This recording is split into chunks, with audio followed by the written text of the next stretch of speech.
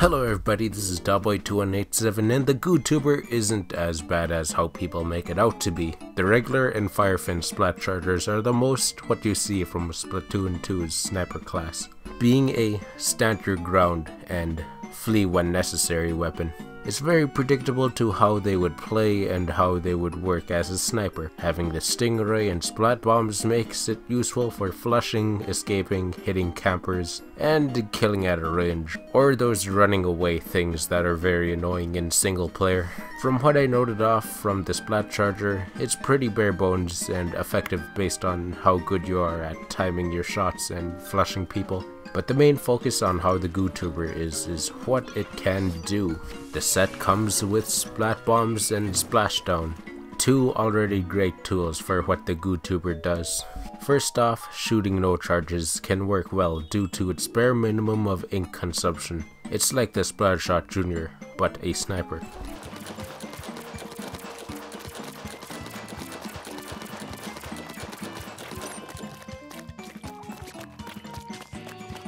It holds its charge midway through its shot, and its hold is 6 seconds.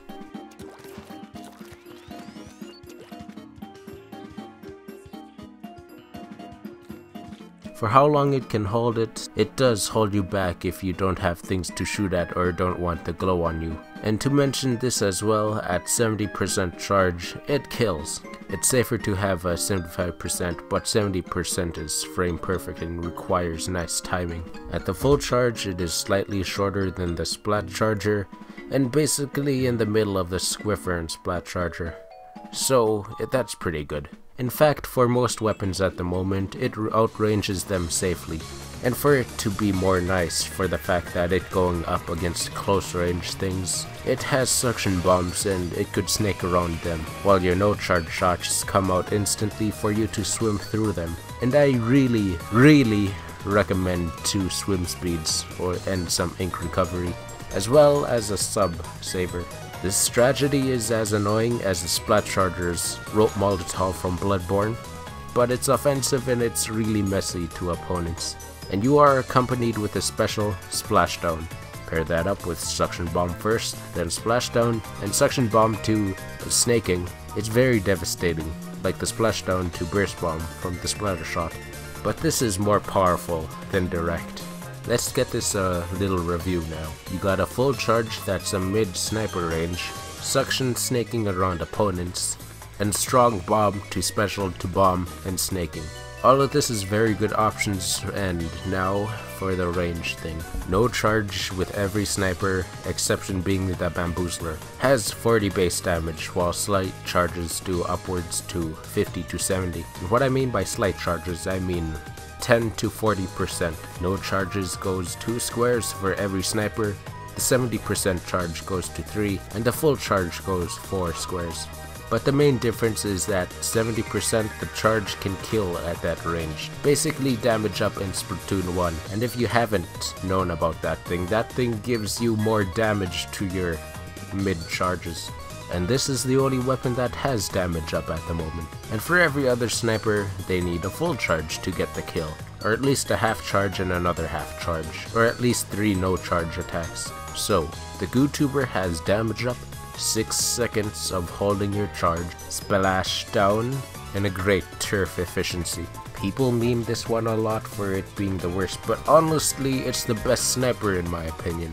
It is the reliance of sticking far away to kill people that people have in their mind as the sniper class. But the bamboozler and Gootuber are much different and more beneficial in every option due to their more options to cover and how they do the stuff to their opponent. The chargers, E-leaders, and squiffer also plays a huge different role than the regular.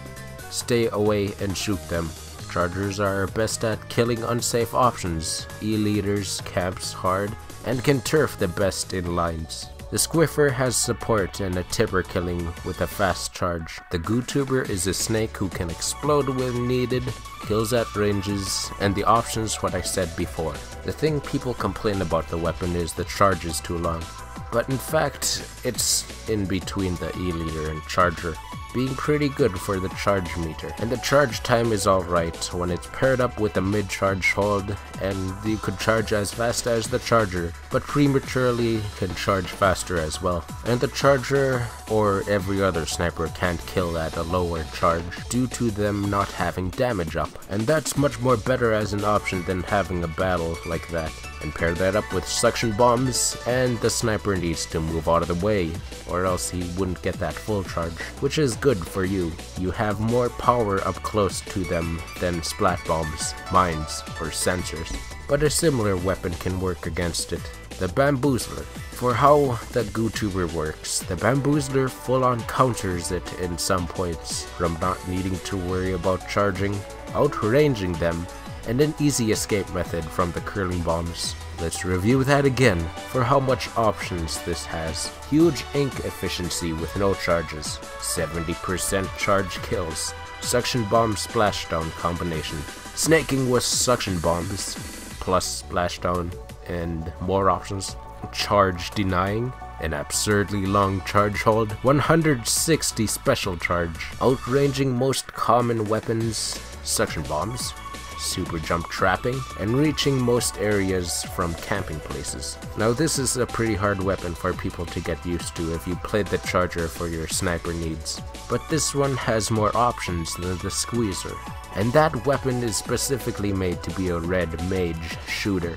But for the option coverage this weapon has, it far outclasses everything in terms of how much you could get out of a weapon. And for the other kit containing curling bombs and inkjet, its main benefit is the inkjet, which is a surfing from curling bombs and snaking as well, and it could be either powerful for escaping and shooting or sneaking up on the inkjet. The curling does do a good job combining that with the no charge shots and doing regular curling bomb stuff. It could also be a safety net for snaking and distracting your opponents while you snake around and shoot them.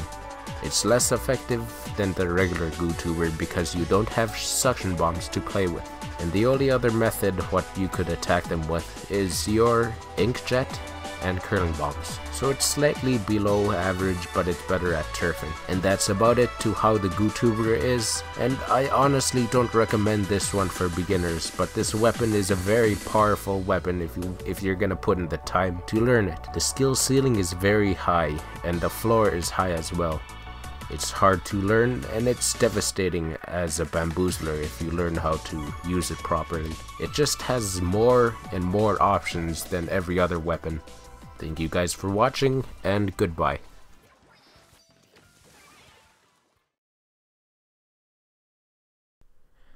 By the way, this weapon gets countered by things like the Jet Squelcher, Splattershot Pro, Tri-Slosher, and Dark Tetra Dualies, as well as the Ink Brush if you play it like Sonic in Smash 4.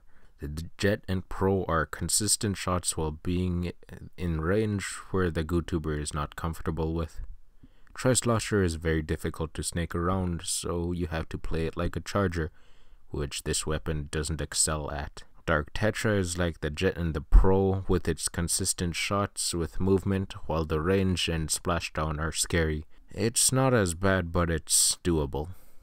The Ink Brush can camp with splat bombs and try to smoke you out while being immune to your instant line of ink, because ink resistance immunity while being hard to snipe and snake around with, as well as its sub-strafing.